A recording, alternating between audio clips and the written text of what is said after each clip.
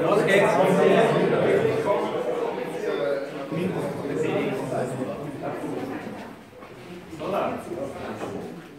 Grüß euch, da vorne ist nur ein Platz frei, also wenn wer nicht unbedingt da hinten stehen mag, aber vorne hätte man noch einen Platz haben. Ja. Die Scheunen kommen nach vorne. Yeah, I have to ask somebody not speaking German here. Dann können wir Deutsch reden.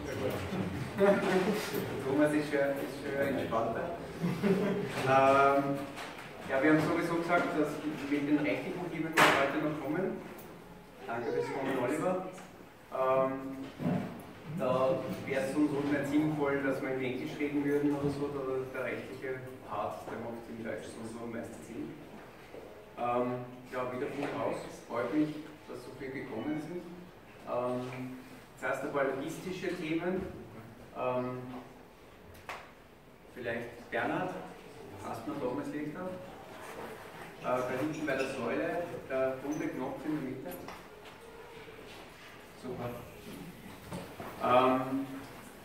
Getränke sind einfach zum Nehmen, sind im Kühlschrank drinnen, bezahlen, wenn sie entsprechend der Preisliste, was am Kühlschrank hängt, und die Kasse ist auch da drüben, und die, die Bitcoins haben, können natürlich auch in Bitcoins zahlen. Ich würde dann empfehlen, einfach mehr zu trinken, damit sie die Transaktionsgebühren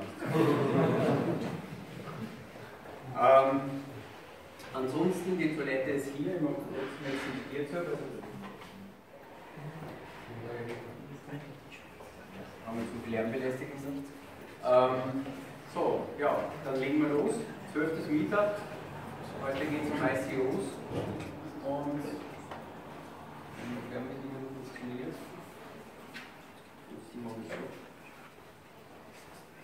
Wir machen jetzt ein kleines Warm-up und ein paar ICO Basics. Werden dann zum Thema Status ICO etliche Sachen sagen. Und nachher haben wir eben den Talk vom Oliver Völkel, der extra aus Wien heute gekommen ist und uns die rechtliche Thematik näher bringt zu dem ganzen Thema. Ich habe jetzt einmal grundsätzlich bei uns um eine Dreiviertelstunde angesetzt und bei Oliver um eine Stunde. Wir nehmen das eher flexibel, das heißt, wenn dort oder da mehr oder weniger Fragen sind, dann ändert sich entsprechend die Zeit. So, BlockchainHub. Wer ist zum ersten Mal da? Uiuiui. Also der BlockchainHub ist eine Not-for-Profit-Organisation. Es gibt aktuell die 3 roten Kreise, die da einzeichnet sind: Berlin, Brüssel und Graz. Und insofern haben wir jetzt gerade einen Bezug genommen, der heißt nicht BlockchainHub, sondern ist quasi ein Associate. Und ein paar andere sind auch noch im Gespräch. Geben uns das seit einem guten Jahr. Und in erster Linie geht es darum, dass wir rund um das Thema Blockchain und Blockchain-Technologie die Information verbreiten und eben kommunizieren und Organisationen auch zusammenbringen. Wir haben verschiedenste Veranstaltungen gehabt und wir sind da nicht, werden da nicht müde oder so, die Kunde zu streuen rund um das Thema Blockchain. Der Max da in der Hinsicht oder so ist auch sehr viel unterwegs. Und da hast du überall vor, mehr mit Bitcoin, ja, aber langsam glaube ich auch mehr Blockchain-mäßig. Ja, wie gesagt, sind viele unterwegs, sind auf viele Veranstaltungen eingeladen und man sieht richtig, wie irgendwie das Ganze jetzt noch Fahrt aufnimmt. Normalerweise macht man so eine Vorstellungsrunde, ja, nachdem wir heute quasi ungefähr 50% Neulinge sind. Habe ich mir was anderes überlegt und habe mir gedacht, jeder, der dann nach der Sommerpause kommt, zum zweiten Mal, der stellt sich dann vor. Und jeder, der heute irgendein wirklich wichtiges Thema hat, das er gerne besprechen möchte, da möchte ich jetzt die Chance geben, dass er das kurz einmal so in die Runde ruft. Ist irgendwer, der was sagt, so mit, ich hätte eigentlich gern, oder würde ich ganz gerne wen treffen, wen ansprechen zu einem bestimmten Thema. Irgendwie einfach nicht scheu sein, weiß keiner darin.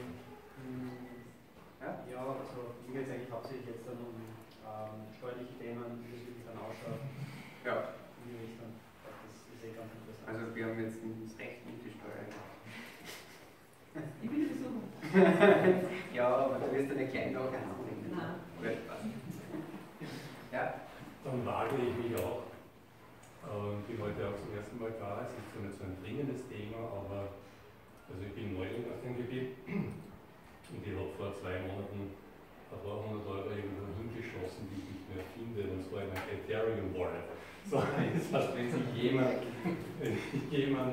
finden könnte, mit mir nachher vielleicht kurz das zu erörtern, wäre es schön, könnte ruhig schauen. Okay, gut. Sonst noch wer? Verlorene Coins und so? Ich glaube, da haben wir auch ein paar erfahrene Leute. Ja. Mich würde interessieren, wer da die Programmierer sind und so in dem Kreis. Ja, okay. Brauchen Sie beim Programmieren die Laufzeit? Okay. Aber das Thema ICO oder so ist vielleicht nicht so programmiererlastig. Aber normalerweise doch eigentlich relativ gut. So, sonst was? Ja? Ich möchte gerne eine Ankündigung machen, mehr als eine Frage. Wir mit unserer Firma Confinity, wir suchen gerade einen PHP-Programmierer. Also falls jemand von euch PHP-Programmierer ist und Interesse am Thema hat, bitte. Das war das einzige Jobposting, was jetzt erlaubt wird. Also Max gehört zum BlockchainHub, der darf das. So. Anderes hängt da drüben nur, das ist vorzeitig angemeldet vom Rainer. Ja? Vom Rainer geht es auch um den. Ja? Ich hätte noch ganz kurz, was ich mir aussetze. Es geht um die Persistierung von Schlüsseln in der realen Welt. Dazu hätte ich eine Projekt-Technologie-Idee. Und wenn irgendjemand da ist von der Uni Leoben oder so, Werkstoffkunde, dann möge ich euch beschreiben. Ich weiß nicht, ich bin wahrscheinlich der einzige Werkstoffwissenschaftler darin. Okay. Das ist mir auch recht. Hätten wir noch einer? Ja. Okay, auch noch? Ja? Ich bin eigentlich auch neu hier. Also das Rechtliche ist wahrscheinlich eine andere Sache, die mich so theoretisch interessieren, aber noch eine andere Sache, die mich mehr interessieren würde, wäre irgendwie so wie so eine Connection suchen in die Community oder so, wo man das irgendwie antworten kann. Also ich habe jetzt nicht geschafft, ich wusste ganz irgendwas von außen beobachtet, beziehungsweise mich halt so allein im Internet orientiert. Ich habe mal was von BlockchainHub gehört, von Ü, ich weiß nicht. Von Ü, ja. Der hat gemeint, eben auch von dem ganzen Mindset oder so, du musst unbedingt mal hinschauen. Und ja, das habe ich mal zum Mieten einfach geschafft und ja, war gut. Passt. Ja, also du findest noch ein paar Links, die sind ja auch da. Okay. Wie kamen wir jetzt aus? Das passt weiter. So, Thema Informationen kriegen und sammeln. Wir haben letztes Jahr und im vorigen Jahr mit der Wirtschaftskammer ein Thema behandelt, das Internet der Werte, Blockchain-Technologie und Kryptowährungen. Das heißt, auf der UBIT-Seite, also @knowhow heißt das, wenn ihr dort registriert, dann gibt es dort 4 Kapitel zu dem ganzen Thema, wo man immer tiefer in das Thema so reinlesen kann. Es sind in Summe, glaube ich, irgendwo so 60, 70 Seiten. Also überschaubar vom Lesen her, und wird halt immer technischer, je weiter, was man sich irgendwie durchgeht. Wir haben einen YouTube-Channel, wir haben angefangen irgendwann beim 5., 6. Meetup, dass wir eben auch die Sachen aufnehmen. Also das nehmen wir jetzt auf. Das stellen wir auch wieder ins Internet, auf den YouTube-Channel, und es sind auch ein paar andere Sachen drauf. Und auf Slideshare schauen wir, dass wir möglichst die Präsentationen hochkriegen, die wir heute dabei herzeigen. Facebook gibt es was, Twitter unter BCHGraz. Dann gibt es eine Webseite, die Hauptwebseite BlockchainHub.net. Dort sind eigentlich die meisten Informationen drauf. Auf unserer Grazer Subseite, dort sind wir ein bisschen nachlässig bei dem, was wir alles aktualisieren müssten. Also man findet mehr über das Ganze auf der Hauptseite. Und wir haben ein paar geschlossene Slack-Channels. Ja, das im Endeffekt das sind Einladungen ausschließlich, und da kommen wir ein bisschen näher darauf zu sprechen. So, wir haben außerdem, nachdem wir irgendwie ganz viel über das Thema Blockchain geredet haben, letztes Jahr angefangen zu diskutieren, dass wir das Ganze organisatorisch in Richtung Projektarbeit treiben werden und wollen. Und haben die Genossenschaft Lab 10 Collective angesprochen. Und da steht noch Genossenschaft in Gründung. Und seit heute habe ich erfahren, dass wir vom Revisionsverband, und der Genossenschaft muss beim Revisionsverband anerkannt werden, damit man sie im Firmenbuch dann eintragen kann. Wir sind jetzt bei der beim Rückenwind-Revisionsverband anerkannt worden. Die haben am Freitag ihre Vorstandssitzung gehabt und haben uns eben akzeptiert als Genossenschaft, und dort sind schon anscheinend die ersten Ideen nach eigenen Coins oder so irgendwie diskutiert. Das habe ich heute so gehört, ja. Und wir werden jetzt so schnell wie möglich die Gründungsversammlung einberufen und dann eben die Eintragung ins Firmenbuch. So, das sind die guten News in Richtung Projekte. Vielleicht ein paar Worte für die das erste Mal da sind. In der Genossenschaft wird es einerseits um Projekte gehen, die stark Dezentralisierung und Privacy bezogen sind und deswegen auch viel mit Blockchain zu tun haben werden. Es wird aber auch einen Bereich geben, wo es um IT-Ausbildung gehen wird. Und dort werden wir uns auf die 14-, 15-Jährigen konzentrieren, die sonst vom Schulsystem vielleicht, also ich sage mal 14-, 15-Jährigen, die eine besondere Affinität zu Computern haben. Und die sonst vom Schulsystem vielleicht auch hier in fade Curricula gesteckt werden und uns dort eben diese durchkämpfen müssen, und dort wollen wir was Besseres, Spannenderes und Schnelleres vom Lernen entwickeln. Das wird dann so 2019 ist jetzt nochmal der Plan, dass das starten kann. Und der Shared Economy Bereich, den ihr da auf der rechten Seite seht, das ist vieles in Richtung Mobilität, Energie, und hat dann auch wiederum eben mit Blockchain-Systemen zu tun, die wir dann teilweise in Projekten bearbeiten, die dann schlussendlich für Genossenschaftsmitglieder genauso wie für später dann externe zugänglich gemacht werden sollen. Und gerade in dem Bereich tut es momentan gerade sehr viel, deswegen machen wir dort eigentlich keine Sorgen, dass wir recht schnell zu spannenden Projekten kommen. Ich habe die Vision unten als Ansatz quasi noch hingeschrieben. Wir möchten eben in Englisch klingt es einfach besser, ja. We want to support the transition to a free, educated and fair society. Und das deutet schon darauf hin, dass wir das Gefühl haben, dass wir nicht unbedingt mehr in einer freien Society leben. Und dass es möglicherweise irgendwie in eine Richtung gehen kann, die noch zu mehr Unfreiheit führt, als wir es jetzt irgendwie hat. Und ja, um dem Ganzen irgendwie auch was entgegenzuhalten, also haben wir die Genossenschaft auch gegründet. So, wer sich dafür interessiert, kann mich gerne im Nachgang davon reden. So, in Vorbereitung auf das Thema ICO, ich habe vor längerer Zeit einmal so eine Folie zusammengestellt, wie man eigentlich Werte verteilen kann. Ja? Und es gibt Proof of Work, das kennt ja jeder aus Bitcoin heraus. Dort bei Bitcoin war es so, dass im Endeffekt das Mining angefangen hat, und dann hat jeder, der gemeint hat quasi eben Coins gekriegt. Das, was bei Proof of Work schwierig ist, ist quasi das Thema, dass man unglaublich viel Energie verbraucht, je erfolgreicher das Netzwerk wird, und dass es Zentralisierungstendenzen gibt. Jeder diskutiert darüber, ja, es gibt so viel Miner in China. Und was auch schwierig ist, ab einem bestimmten Stand ist also das Thema von Gleichverteilung auch schwierig, ja? Vor allem wenn es ja jeder als Store of Value sieht und dann eigentlich seine Bitcoins bei sich behält und nicht irgendwie in Umlauf ist. Bei Ethereum und das ehemalige Shadow Cash sieht man sowas wie zuerst Proof of Work und dann umstellen auf Proof of Stake. Und dort wird es quasi ähnliche Schwierigkeiten geben, zumindest bei der Verteilung und bei der Zentralisierung, auch wenn man es vielleicht ein bisschen besser managen kann, als wie jetzt bei Proof of Work. Und Dann gibt es noch so die dritte Variante, wo man sagt, man generiert einfach alle Coins und dann hat man die Schwierigkeit der Verteilung.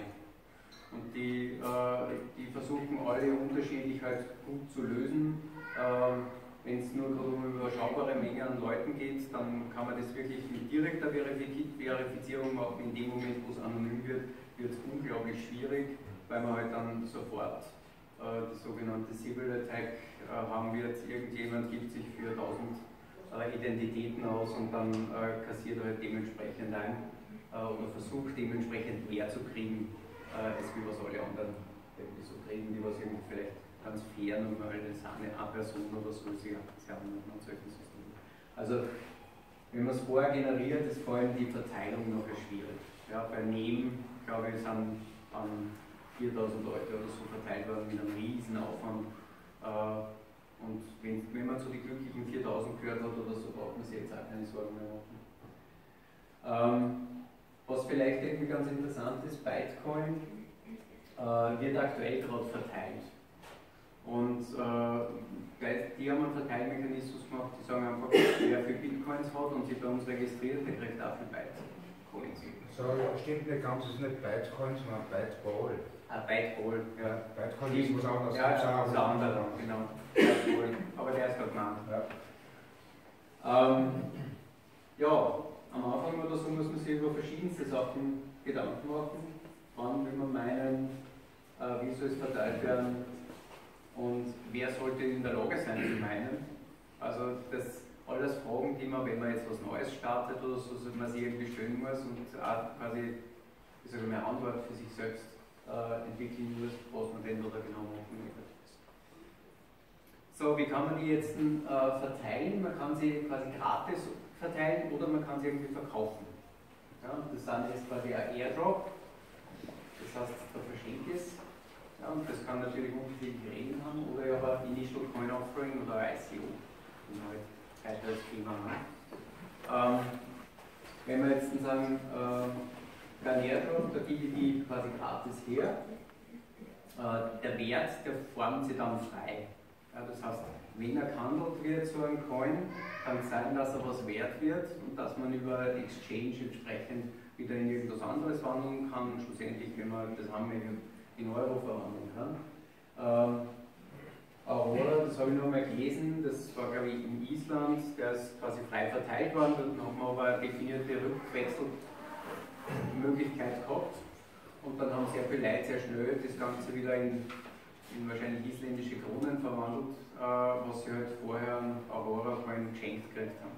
Das heißt, wenn ich natürlich die Möglichkeit bietet, dass ich irgendwie mit der normalen Bezahlwährung so gut wechseln kann und sich da eigentlich kein freier Markt bildet hat und kein freier Wechselkurs bildet hat, dann flüchten natürlich alle sehr schnell oder leicht, ja, sehr schnell aus dem Coin raus, außer sie glauben aus irgendeinem Grund, dass man es Coin, dass er mehr wert wird. Ja, und vielleicht unter aktuellen Gesichtspunkten könnte es vielleicht so sein, dass die Leute nicht sofort irgendwie alles zurücktauschen, aber zu dem Zeitpunkt hat das nicht funktioniert. Was wichtig ist, dass einfach jedes Projekt unterschiedliche Konditionen hat. Also, dass man hergeht und sagt, jetzt haben wir es bei einem durchgelesen, die funktionieren alle gleich. Nein, das ist nicht so. Jedes ist anders, jedes ist anders definiert, jedes funktioniert anders und ich habe jetzt zwei daher dann, da ist jetzt ein Byteball da. Byteball verteilt eben auf Basis von Bitcoin Eigentum quasi oder Bitcoin, was wer kontrolliert, entsprechend Monat für Monat. Einfach, man muss das Wallet haben, man muss eine signierte Message an eine bestimmte Adresse schicken und dann kriegt man da was. Ich habe quasi keine Bitcoins oder so, aber auch schon 100 Euro geschenkt gekriegt, wenn man das jetzt nicht so rechnet. Das liegt vor allem daran, dass Byteball aus irgendeinem Grund genauso sehr stark mitgezogen wird bei dem Ganzen, was auf dem Altcoin-Markt passiert. Und die waren zwischendurch auch schon auf $800 pro Gigabyte. Byte ist bei denen die Monerium war Ethereum Smart Contract, wo sie einfach eine bestimmte Menge Geld verteilen und da war quasi nur angemeldet werden müssen und das ist verteilt worden. Das andere sind die ICOs, dort wo Tokens verkauft werden. Das kann jetzt quasi zum Start von einem Projekt sein, so wie bei Ethereum das ja gemacht worden ist. oder es sind schon gewisse Sachen da. Also es unterscheidet sich sehr stark. Manchmal ist es nur das Versprechen, dass da was kommen wird, und manchmal ist dann auch schon ein bisschen was da. Ja? Und aktuell ist eine klassische FOMO-Stimmung, Fear of Missing Out, wer den Ausdruck nicht kennt. Also quasi alle schmeißen ihr Geld rein in der Hoffnung, dass sie irgendwie was kriegen, weil es könnte ja wieder ein nächstes Ethereum sein. Und da könnte man ja furchtbar viel Geld verdienen damit, und deswegen ist da momentan eine sehr eigenartige Stimmung, aber ein paar Zahlen sehen wir noch von Thomas. Wieder, jedes Projekt ist anders definiert, jedes Projekt muss man sich separat anschauen, und es heißt nicht, dass ja jedes Projekt von irgendwem kontrolliert worden ist. Es kann sein, dass die einfach nur Betrüger sind. Ja? Also nicht einfach annehmen, nur deswegen, weil man Token kaufen kann, dass da irgendjemand drauf geschaut hat oder so, dass die nicht einfach die Token nehmen, in irgendwas Konvertierbares wechseln und dann einfach abwaschen und sich eine Info kaufen. Also bei den letzten ICOs hätte man das durchaus, glaube ich, alles machen können. Dann gibt es auch bei den ICOs noch eine regulatorische Thematik, ja, da sagen wir nachher sicher mehr, aber zum Beispiel die SEC, also bei vielen von den ICOs steht dann dabei, Amerikaner dürfen die nicht kaufen. Ja. Und manche machen sich dann auch einen gewissen Aufwand, das entsprechend zu prüfen, dass das irgendwie keine Amerikaner sind. Ja, mehr oder weniger. Ja, aber man will auf keinen Fall irgendwie mit Amerikanern was zu tun haben, weil die SEC oder so nicht mehr ist, mit dem man es irgendwie in irgendeinem Rechtsstreit oder so befinden möchte. Ich habe da jetzt nur ein paar von den zuletzt erfolgreichen ICOs aufgeführt. Das erste ist Aragon, das ist im Endeffekt automatisierte DAOs, also selbst DAOs erstellen, Decentralized Autonomous Organization, wer das noch kennt. Die haben, glaube ich, 25 Millionen in 12 Minuten eingesammelt. Gnosis, die haben nicht so wahnsinnig viel eingesammelt, weil es gar nicht so viel wollten, aber dafür haben sie nur 5% von ihren Tokens hergegeben, weil es so reingeströmt ist, das Geld. Status, die haben jetzt noch gleich noch viel mehr, und das letzte Zeichen, das ist eher unbekannt, das ist von Brave, der Basic Attention Token BAT. Die haben auch quasi 30 Millionen eingesammelt. Dort kann man wenigstens sagen, es gibt einen Browser, man kann den verwenden, die verwenden eigentlich täglich, da ist ein richtiges Produkt da. Bei Status gibt es eine Alpha-Version, und dazu wird es quasi, ja, sagen wir im Alpha-Bereich irgendwo, sagen wir. Aber es gibt halt auch sehr vieles, was eigentlich nur gerade vom Hören sagen, das werden soll. Und da wäre ich dann, ich persönlich bin eher konservativ, wäre ein wenig vorsichtig, wo es Geld einfließt.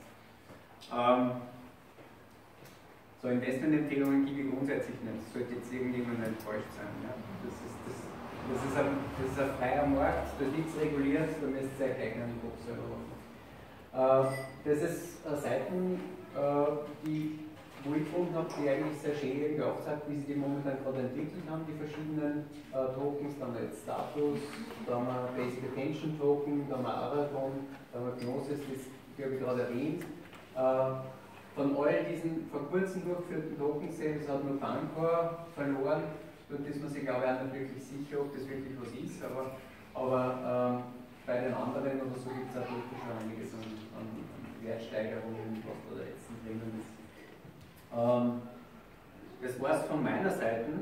Der Thomas wird jetzt deutlich mehr zu Status erzählen, einfach den letzten ICO, den wir gehabt haben. Ja. Passt. Ich glaube nicht. Oh, jetzt geht's. Hallo, ich bin der Thomas. Ich bin relativ neu auf dem ganzen Gebiet. Bin seit Oktober letzten Jahres so ein bisschen dabei, aber das ist nicht verfolgt. Und ich möchte Ihnen einen Erfahrungsbericht zu meiner ersten ICO-Teilnahme geben. Das ist schon erwähnt worden, Status. Da habe ich teilgenommen. Status, falls es welche von euch nicht kennen noch oder auch schon kennen. Letztes Jahr im November, glaube ich, war das, ist in Graz hat es einen Blockchain-Startup-Contest gegeben, ist von Thomas organisiert worden. Da sind, glaube ich, von euch, sind, glaube ich, 15.000 Euro verspielt worden. Das ist mittlerweile eine Million ungefähr. Also in Ether ist das verspielt worden. Ein Gewinner, ich glaube zweiter Platz, war eben Status. Da sieht man, wie das abgelaufen ist. Also die haben wir präsentiert, also online präsentiert. Das ist dann abgestimmt worden und die haben einen Preis gemacht.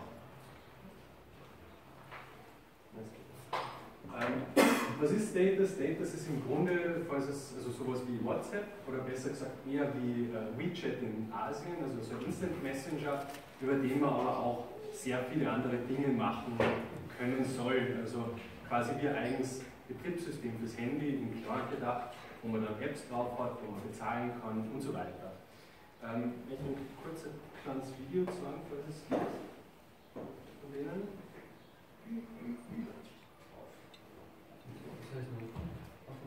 Ja. Auf dem Firefox. Das ist mal so ein Einblick.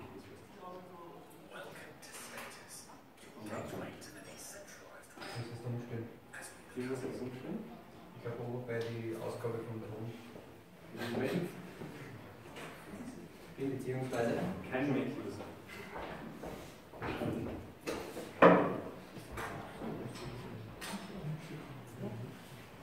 Ah ja. More connected by technology, we become part of a seemingly endless network of institutions and third-party services claiming to make our lives easier. These institutions serve as a trusted middleman to help facilitate our transactions. While this may sound great, serious problems exist. We now have a fragmented system of identities and passwords. We have placed far too much of our personal data in the hands of others, and we have given too much power to banks and legal systems. Luckily, there is another way. Enter the decentralized web and the Ethereum public blockchain. The blockchain is a decentralized database that stores a registry of assets, smart contracts and transactions across a globally connected peer-to-peer network. If used to its full potential, it will fundamentally change our conception of how the internet, finance and law works. And it can completely eliminate our reliance on trusted third parties. It's not an app, it's not a company, it's not owned by anyone. Rather, it's an open system owned by everyone. So how do we interact with the next generation of the internet? How do we ensure it remains decentralized? Introducing Status. Just as browsers provide a gateway to websites and institutions, Status provides a gateway to decentralized apps and services. More than an app, Status is a community, governed by its own users, and gives access to a world free from controlling interests and censorship. It works with a number of decentralized apps built on Ethereum to replace your wallet and bank, combining them with a messenger and browser. Simply put, Status is an open portal to the future web. Meet Justin. Justin has recently moved from London to LA. It's a sunny morning, and Justin is ready to get his day started. He gets dressed, grabs his cell phone, and hits the road, feeling empowered with the capabilities of Status in his pocket. First stop is the local coffee shop. No wallet? No problem. Justin pays for his coffee with Ether from his Status wallet. While waiting for his coffee, he checks his stock portfolio and sees gold is up big overnight. Cha-ching, time to cash out some of his holdings. Justin opens up Status and trades a portion of his Digix gold tokens for a more stable currency. Not content with his gold earnings, he heads back to Status and starts scanning F-Lance for some work. He is a graphic designer and looking for a freelance gig. Within seconds, he finds numerous companies in his field looking for people just like him. He is in luck. He quickly finds a 2-week freelance gig for a local agency. They message back almost immediately. He is perfect for the job. They just need some background information before finalizing the contract. Via Uport, Justin shares the requested credentials to prove his identity. Justin has now paid for a coffee, conquered the markets, and landed a job, all while using Status. He has done this freely, without a middleman, and on his own terms. Status makes all of this possible in a simple and seamless way. Join Status now and become part of the decentralized web. Also falls das wer kennt von Kickstarter oder so, das ist so ein klassisches Pitching-Video, wo man einfach versucht, das Produkt zu verkaufen. Man muss bedenken, jetzt einen Moment. Wo muss ich hinfahren? Man muss bedenken,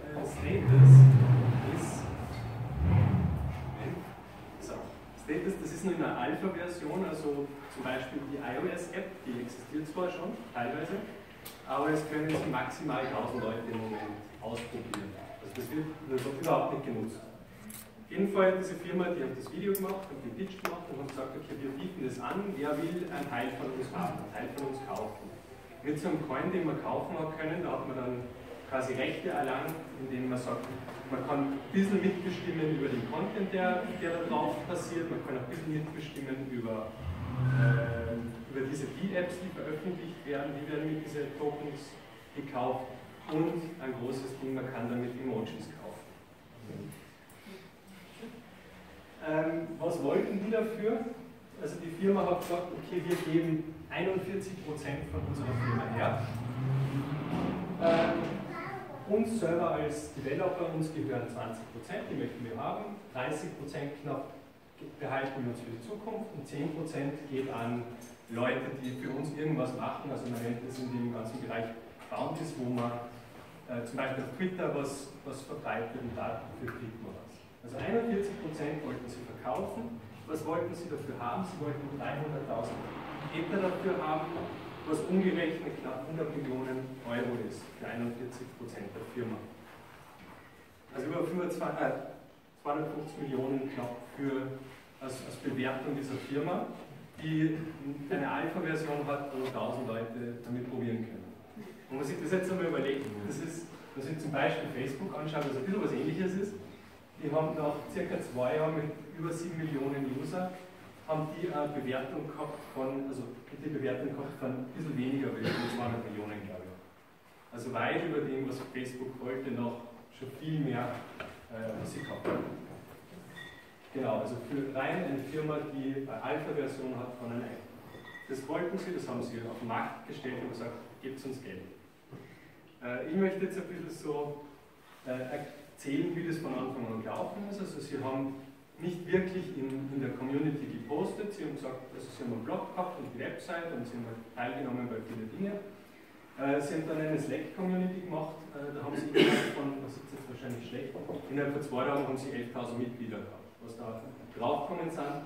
Und dann ist eigentlich die Jagd nach diesen Belohnungen, wo sie gesagt haben, wir geben 10% von der Firma, oder 10% was, her, hat dann begonnen. Also sie haben dann 2 Monate circa vor diesem ICO haben sie begonnen und gesagt, jeder, der uns irgendeinen Wert bringt, also der irgendwas Cooles macht und das ist dann was wert für uns, der bekommt was von uns. Das haben sie relativ auf eine coole Art und Weise gemacht, die dann auch sehr, sehr gut funktioniert hat. Man sieht das da wahrscheinlich wieder nicht so gut. Wenn man irgendwas geschrieben hat, also zum Beispiel irgendwer hat einen Videoclip über sie gemacht, hat gesagt, die sind cool und hat auf YouTube viele Follower gehabt, dann hat die Community abstimmen können und wenn in der Community, wenn die zum Beispiel als viele Herzen vergeben haben, dann ist das noch einmal subjektiv bewertet worden von den Gründern von da und die haben dann gesagt, cool, hast einen Beitrag geleistet, du kriegst dann vielleicht ein bisschen was. Oder auch wenn man beim Programmieren geholfen hat und so weiter.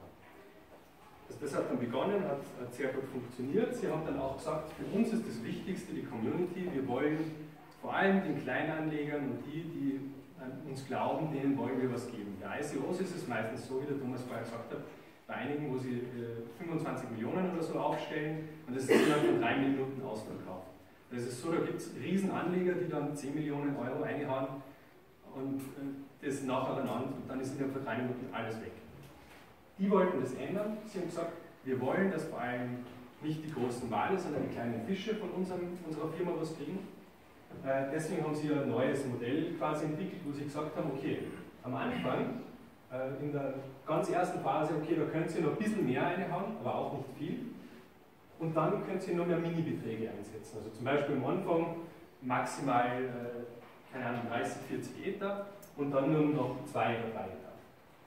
Also dass vor allem viele Leute reinkommen und viele Kleinanleger. Das war ihre Idee, die sie durchziehen wollten. Sie haben, vor allem war halt bei Ihnen was Sie gesagt haben, was das Einzigartige ist, wir verraten nicht, wie hoch die Limits sind. Also ist es nach einer Stunde, dass es nur mehr kleine Beträge gibt oder immer kleinere oder wie lange dauert das? Und das war Ihre Idee. dass keiner das vorausahnen kann und keiner, weil man könnte ja sonst sagen, okay, ich mache mir 100 Wallets und da schicke ich immer 2 Ether weg. Und dann kriege ich auch einen großen Betrag. Das wollten sie nicht. So, was haben sie dann gemacht? Sie haben gesagt, okay, wir öffnen um 2 Uhr nachmittags, war das bei uns.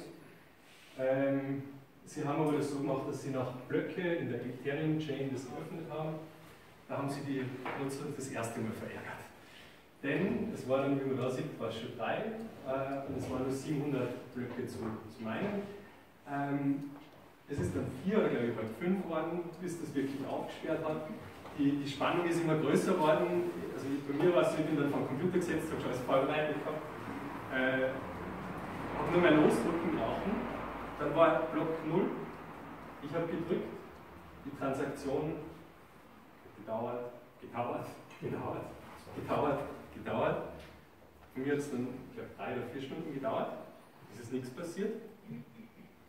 Überall im ganzen Netzwerk hat es Meldungen gegeben, also das ist zum Beispiel ein Ethereum-Wallet, die haben geschrieben, bitte schickt nichts an dem ganzen Tag, alles dauert ewig, die blockieren das Netzwerk ohne Ende. Wenn man dann einmal so sieht, vorher sind ein paar ICOs erwähnt worden, kleine, das ist die Belastung des Netzwerks da oben, wenn man so sieht. Es sind vorher ein paar und die haben im Prinzip das ganze Netzwerk lahmgelegt. Es hat nichts mehr funktioniert, wenn du in der Wallet bist. Hast nicht einmal mehr gesehen, dass du irgendwie einen Betrag drauf hast, weil einfach alles komplett tot war. Und das für ewige Zeit. Es hat dann so nach der ersten halben Stunde oder so, sind die Communities, sind dann die Meldungen groß geworden, so, jetzt ist was los, es läuft mächtig was schief, die ganzen Wale kommen rein, also Leute, die massig Geld rein pulvern, weil sie haben dann quasi, man kann in der Blockchain kann man ja jede Transaktion nachschauen und dann Transaktionen geben, wo Leute 9, 10 Millionen plus überwiesen haben auf das Konto, reingekommen sind, sind dann geschrieben, okay, für uns ist das Projekt tot, die haben uns verarscht, es gibt eine Whitelist von Freunden von denen und die kaufen die ganze Firma auf und wir sind draußen, interessiert uns nicht mehr, nur mehr geärgert haben sie die Leute. Es hat sich dann im Endeffekt, um es kurz in der Auflösung rausgestellt, das waren eigentlich schon Leute, die auf der Whitelist gewesen sind, aber das waren eigentlich große Broker, wo viele Leute dabei gewesen sind. Haben sie nicht wirklich gut kommuniziert, die Leute haben sie aufgeregt den ganzen Abend, stundenlang. Es hat dann sogar von den Wallets und von den Betreibern, also hat es Nachrichten gegeben, wenn du einen Betrag senden wolltest, haben sie gesagt, Status.io, also die Seite des Status.im, die Period ist zu Ende, es geht nichts mehr, bitte lasst es, schickt nichts mehr. Hat sich dann auch herausgestellt, das waren quasi sogar von den Betreibern von den Wallets Fake News, die einfach nicht mehr wollten, dass das Netzwerk lahmgelegt wird. Ja, was ist dann passiert? Eben bei mir zum Beispiel nach 3-4 Stunden habe ich nur gesehen, alles rot, alle Transaktionen, was geschickt worden sind zurückgekommen, keiner hat was einzahlen können, alles war blockiert, nichts hat funktioniert. Alle haben sich aufgeregt, gesagt, es kommen nur mit große Summen rein und nichts geht. Dann irgendwie, ich habe schon aufgegeben gehabt, bin schon ins Bett gegangen, aber jetzt stehe ich noch mal auf, schaue ich noch mal nach. Vor allem war irgendwie so in einem Forum drin, einer, der gesagt hat, ich habe einen Hack gefunden. Und er hat dann gesagt, man muss nämlich bei Transaktionen muss man einen Betrag mitsenden für die Transaktion. Und der hat gesagt, okay, ich habe es so probiert, so hat es funktioniert, schick den ganzen Betrag in deine Wallet drinnen, was du hast, also du musst alles schicken, was drinnen ist, sag, ich mache die maximale Transaktionssumme, also die Gebühr für die Transaktion, schick eine Sekunde drauf, erhöhe es um 1, schick, und das machst du 50 Mal hintereinander und irgendwann sagt es da, dein Wallet ist leer und dann ist die Transaktion durchgegangen. Probiert, das hat richtig funktioniert. Ich habe meine Coins gekriegt. Also so, ja. Also es hat schlussendlich funktioniert. Um darauf zurückzukommen, was ist das Ergebnis davon gewesen? Von Status, die Zusammenfassung, sie hatten 97.000 Transaktionen, davon sind ca. 20.000 durchgegangen. Also 100.000 haben sie beworben, haben Geld geschickt, haben gesagt, bitte nehmt mein Geld, 20.000 haben sie aufgenommen, die Glücklichen. Ich war dabei. Und insgesamt haben sie ca. 300.000 Ether eingesammelt, also 100 Millionen $. Es sind aber, ich glaube, um die 750.000 Ether geschickt worden, also so um die 250 Millionen oder was sind geschickt worden.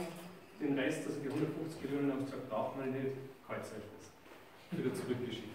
Für die Community am nächsten Tag, die haben gesagt, eben mehr als 80.000 haben sich beworben, nur 20.000 waren die Glücklichen, die was reinkommen sind. Lasst uns in Ruhe. Und eben, sie haben gesagt, nur die Großen sind reinkommen, die großen Wale, weil das ist ja auf der Blockchain auftaucht. Und vor allem das Netzwerk war für 24 Stunden im Prinzip lahmgelegt fast, weil die ganzen Transaktionen, also alle 97.000, die haben irgendwie abgearbeitet werden müssen und dann wieder zurückgehauen werden müssen. Und das hat, ich glaube, 24 Stunden circa gedauert, bis alles dann still war. Es war ein Riesenerlebnis für mich. Vor allem, was ich dazu sagen möchte, eigentlich Status, die haben das sehr gut gemacht, besser wie fast alle anderen, weil sie gesagt haben, okay, wir möchten es fair verteilen, halbwegs fair. Wir kommunizieren alles gut, wir bauen eine gute Community auf, aber für mich hat das bedeutet, in Zeiten, wo es richtig einfach nur Chaos gibt, dass selbst die beste Kommunikation nichts wert. Und vor allem eben, dass sie vielfach nur in Insiderkreisen, also in der Stack-Community, mit denen kommuniziert haben und nicht öffentlich. Das hat dann sehr, sehr viele Leute sauer gemacht und ja, hätte nicht sein müssen. Auf jeden Fall war ein spannendes Erlebnis, aber es ist irre und wie der Thomas sagt, der wilde Westen. Danke.